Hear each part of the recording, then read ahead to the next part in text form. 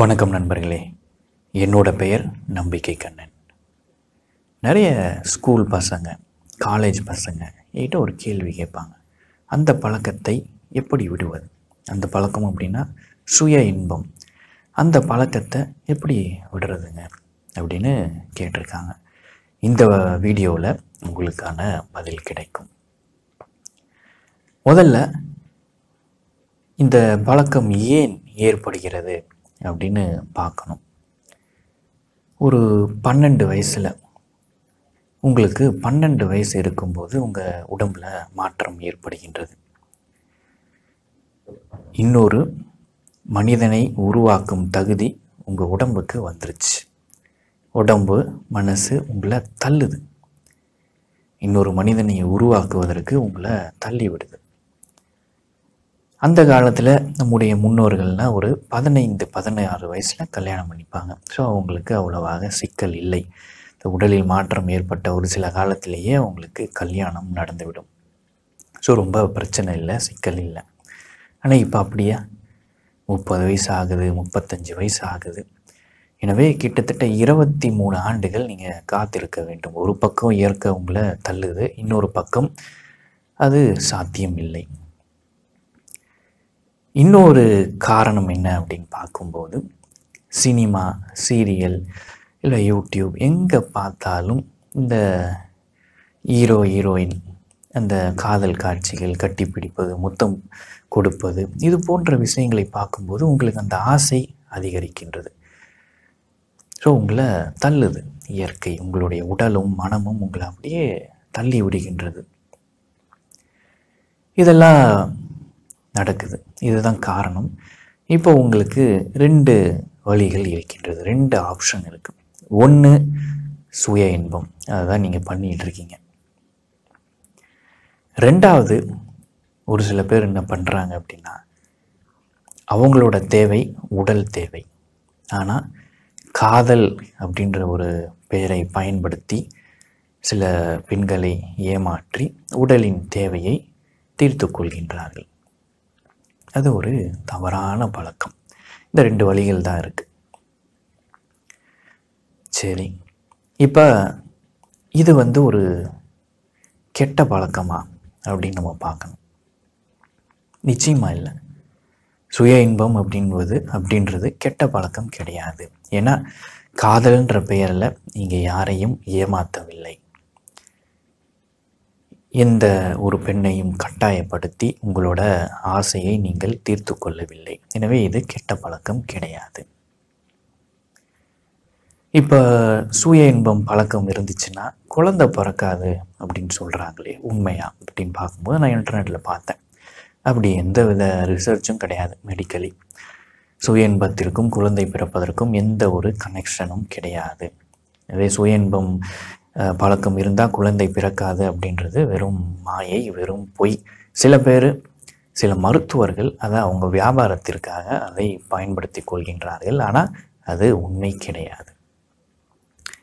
சரி, உடலில் பிரச்சனை ஏற்படுமா அப்படின்னு பார்த்தா அதுவும் கிடையாது, நேரடியாக கிடையாது. ஆனால் எப்படி பிரச்சனை ஏற்படும் அப்படின்னா, மனதின் மூலமாக. இந்த சுய இன்பம் பழக்கம் எனக்கு இருக்குது. ஒரு பக்கம் மதங்கள் இல்லைன்னா சமுதாயமும் காமமே மொத்தமாக தவறு, அது தவறு அப்படின்னு சொல்கிறாங்க. அப்படி இருக்கும்போது சுய இன்பம் அதை விட பெரும் தவறு அப்படின்னு சொல்கிறாங்க. இதையும் மீறி நம்ம இப்படி பண்ணுறோமே அப்படின்னு உங்களுக்குள்ள ஒரு குற்ற உணர்ச்சி, உங்களுக்குள்ள ஒரு கவலை, அது மனதில் ஒரு பிரச்சனையையும் கவலையையும் ஏக்கத்தையும் பதற்றத்தையும் உருவாக்குகின்றது. மனதின் மூலமாக உடலிலும் பிரச்சனை நகர்கின்றது. மனசில் பிரச்சனை இருந்தால் ஆட்டோமேட்டிக்காக உடம்புலையும் பிரச்சனை ஏற்படும்ல. ஸோ அந்த வழியாக உடலில் பிரச்சனை ஏற்படுவதற்கு வாய்ப்புகள் உண்டு. எனவே இந்த சுய இன்பம் பழக்கம் கெட்ட பழக்கம் கிடையாது.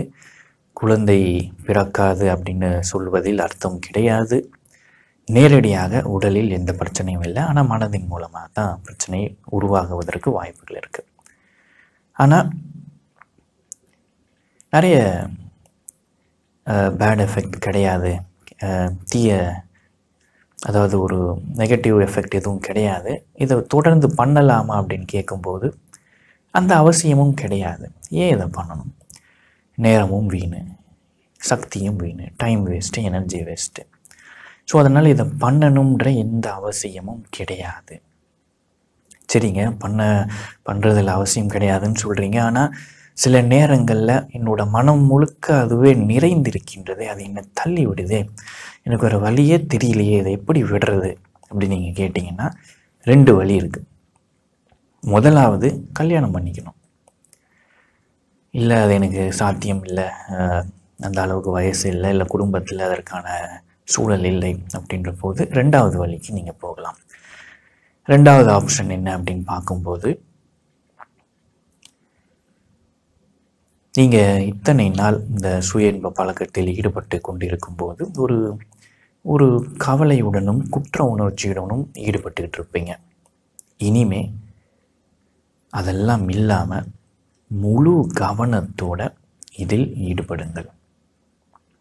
அதை செய்யுங்க.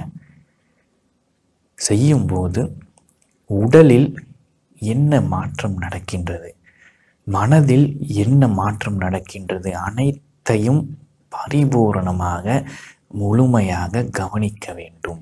அது ரொம்ப ரொம்ப ரொம்ப ரொம்ப முக்கியம். திடீர்னு ஒரு எண்ணம் தோன்றுகின்றது, அது உங்கள் அப்படியே மனம் முழுக்க நிறைகின்றது, அது உங்களை அப்படியே தள்ளி விடுகின்றது. அதுக்கப்புறம் என்ன நடக்கின்றது, அனைத்தையும் முழுமையாக கவனிக்க வேண்டும். கவனிக்கும்போது ஒரு சில விஷயங்கள் உங்களுக்கு தெரியும்.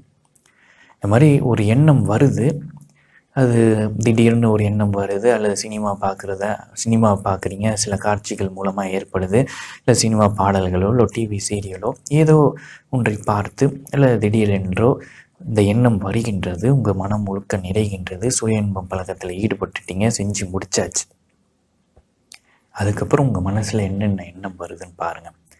நிறைய பேர் அதுக்கப்புறம் என்ன சொல்லுவீங்க அப்படின்னா, அச்சோ இது இனிமேல் நான் பண்ண மாட்டேன்ப்பா, ரொம்ப எனர்ஜி வேஸ்ட்டு, டைம் வேஸ்ட்டு, ரொம்ப டயர்டாகிடுது, இனிமேல் நம்ம இதில் பண்ணுறதில் எந்த அர்த்தமும் இல்லை அப்படின்னு நீங்கள் சொல்லுவீங்க. அதுக்கப்புறம் கொஞ்ச நேரத்திற்கு பிறகோ இல்லை ஒரு சில நாட்களுக்கு பிறகோ மீண்டும் எண்ணம் தோன்றுகிறது. தானாகவே தோன்றலாம், இல்லை சினிமா சீரியல் காட்சிகள் மூலமாக தோன்றலாம். தோன்றியவுடன் மீண்டும் இதை நீங்கள் செய்கிறீங்க, சுய இன்ப பழக்கத்தை செய்கிறீங்க. அப்போ நீங்கள் கவனிக்க வேண்டும், இப்போ இதை செய்யக்கூடாது அப்படின்னு சொன்னது யார், மீண்டும் அதெல்லாம் ஒன்றும் பிரச்சனை இல்லை நம்ம பண்ணிடலாம் அப்படின்னு சொல்கிறது யார்? 2மே நீங்கள் அப்படின்னா, அப்போ ஏன் அப்படி சொன்னீங்க, இப்போ ஏன் இப்படி மாற்றி சொல்கிறீங்க? அனைத்தையும் கவனிக்க வேண்டும். கவனிக்கும்போது உங்களோட எண்ணங்களும் உணர்வுகளும் உங்களை எப்படி ஆட்டு வைக்கின்றது அப்படின்றது உங்களுக்கு புரியும். உங்களோட கட்டுப்பாடே உங்ககிட்ட இல்லை. சில நேரங்களில் அதை அப்படியே இந்த ஹைஜாக் பண்ணுறது அப்படின்னு சொல்லுவாங்க, உங்களை கடத்திக்கிட்டு போகுது, உங்களை அப்படியே தள்ளி விடுகின்றது. இதையெல்லாம் கவனித்து பாருங்கள். ஒரு பொம்மையாக நீங்கள் செயல்பட்டுக்கிட்டு இருக்கீங்க அப்படின்றது உங்களுக்கு புரியும். உங்களை நீங்கள் புரிந்து கொள்வதற்கு இது ஒரு பாதையாக இருக்கும். இன்னொன்று என்ன அப்படின்னா, இந்த முறையில் நீங்கள் ஒரு முழு கவனத்தோடு செய்யும்போது காலப்போக்கில் இந்த பழக்கத்திலேருந்து நீங்கள் வெளில வந்துடுவீங்க. இன்னொன்று, இப்படி நீங்கள் செய்யும்போது எந்தவித குற்ற உணர்ச்சியும் இருக்கக்கூடாது, எந்த கவலையும் இருக்கக்கூடாது. ரொம்ப ரொம்ப முக்கியம். எந்த குற்ற உணர்ச்சியும் இருக்கக்கூடாது, கவலையும் இருக்கக்கூடாது. செய்வதாக இருந்தால் பரிபூரண மனதினோடு செய்ய வேண்டும். செய்யும்போது என்ன நடக்கின்றது அப்படின்ற அனைத்தையும் கவனிக்க வேண்டும். சரிங்களா? ரொம்ப ரொம்ப ரொம்ப முக்கியம். இப்படி செஞ்சீங்கன்னா காலப்போக்கில் இதிலிருந்து நீங்கள் முழுமையாக விடுதலை அடைந்து விடுவீர்கள். இது மட்டும் இல்லை, உங்களை நீங்கள் புரிஞ்சுக்குவீங்க. இது ஒரு நல்ல ஒரு ஆப்பர்ச்சுனிட்டி, நல்ல ஒரு வாய்ப்பு.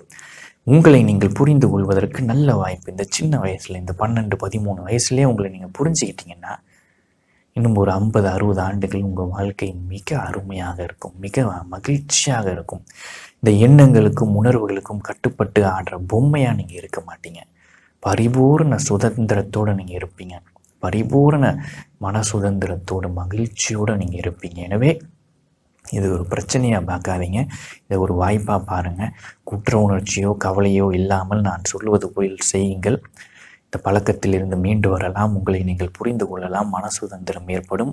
உங்கள் வாழ்க்கை மகிழ்ச்சியாக இருக்குங்க. இப்போ கமெண்ட் பதிவு பண்ணுற நேரம் வந்துருச்சுங்க. இப்போ இதை பற்றிய நேரடியாக உங்களால் கருத்தை பதிவு பண்ண முடியுமா அப்படின்னு தெரியல. எனவே பொதுவாக இந்த வீடியோவை பற்றிய உங்கள் கருத்து என்ன அப்படின்னு பதிவு பண்ணுங்கள். நீங்கள் ஒரு பெற்றோராக இருந்தால் இதை பற்றி உங்கள் பசங்கக்கிட்ட நீங்கள் பேசுவீங்களா? இந்த வீடியோவை உங்கள் பசங்களுக்கு நீங்கள் அனுப்பி பார்க்க சொல்லுவீங்களா அப்படின்னு பதிவு பண்ணுங்கள். தெரிஞ்சுக்கிறதுக்கு நான் ஆர்வமாக இருக்கேங்க. இவ்வளவு நேரம் இந்த வீடியோவை பொறுமையாக பார்த்த உங்கள் அனைவருக்கும் என்னுடைய மனமார்ந்த நன்றி. நீங்கள் வாட்ஸ்அப்பில் இருந்தீங்கன்னா எனக்கு ஒரு மெசேஜ் அனுப்புங்க. தினமும் பயனுள்ள வாசகங்கள் உங்களோட ஃபோனுக்கு வந்து சேரும். ரொம்ப நன்றிங்க. வணக்கம்.